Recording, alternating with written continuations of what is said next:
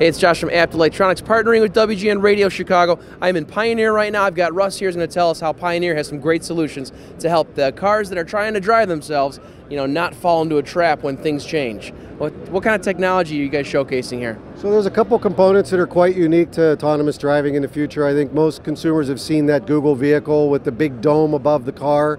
That's a LiDAR sensor.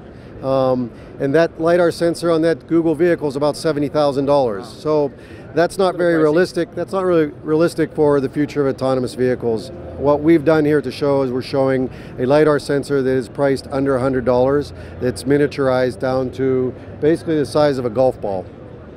And this LiDAR sensor collects data around the vehicle as it's driving, three-dimensional data. And that gets put on top of a traditional map that you might use on your phone or in your in-car navigation system to help position the vehicle more accurately on the road.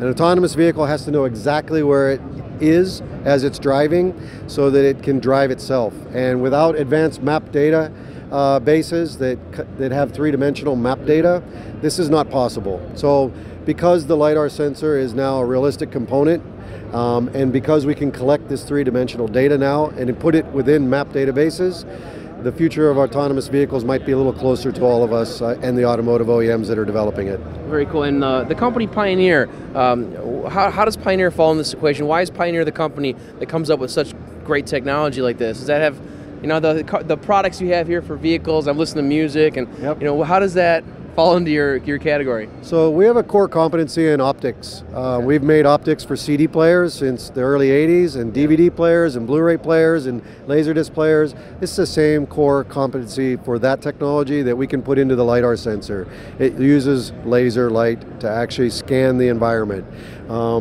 We're really good at manufacturing it, so we've been producing these optics for decades.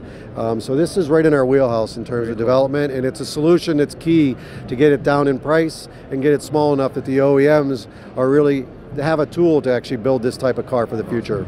Sounds great. Thanks a lot. You're welcome. All right, future's, I think, closer than we think. Cars driving themselves. Pioneer's going to help us make this happen. So check out blog.apt.com for extra show coverage, and then for our YouTube channel, subscribe. We love it, and we'll send you all the updates as soon as they happen.